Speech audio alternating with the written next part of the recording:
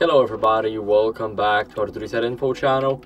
In today's video, I'll show you how to use the new gesture button on Logitech MX Master 4.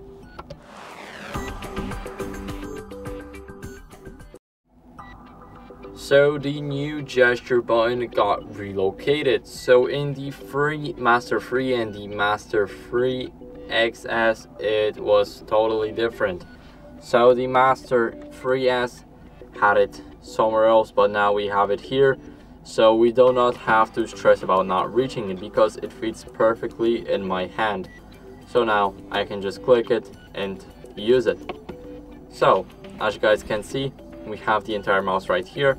Now the side scroll is a bit more up here, and here we have the gesture button. So here we have those two normal buttons that almost every single ergonomic and the gaming mouse have, and here we have the gesture button, and here we have the action button.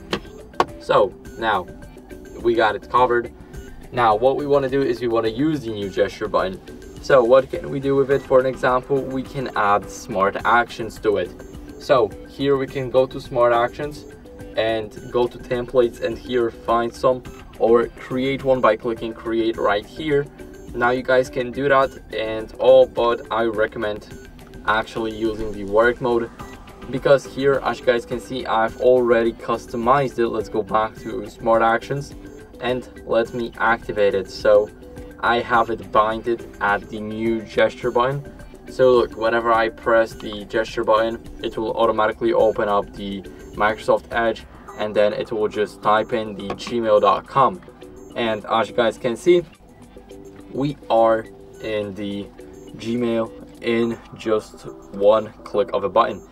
And it's all due to the new gesture button, because I won't use the action ring for such a thing as the work mode. So I can just click one button here.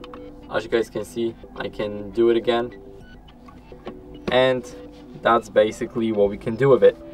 Now the second one, we can use the actual gestures. So let's go back to the app and select our mouse, and here, as you guys can see, I have the smart actions set up, but normally it's at the gestures, and here we can basically select the desktop left, right start menu, or show and hide the desktop. So as you guys can see, I can go over here and hold it like that.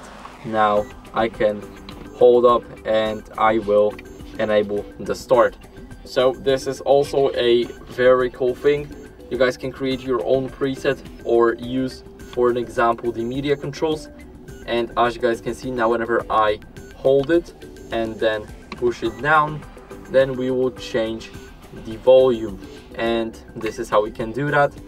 Now from the media controls, we can go over and let's say select Windows Management, and here we can, let's say, snap right, and my app went to the right side.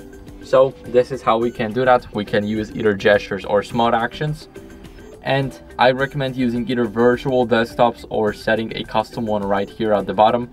And after you set it up, you guys can basically have fun and test the mouse out. So that's it for the video. I hope it was helpful. If it was, then leave a like, subscription, and a comment, and I'll see you in the next one. Bye.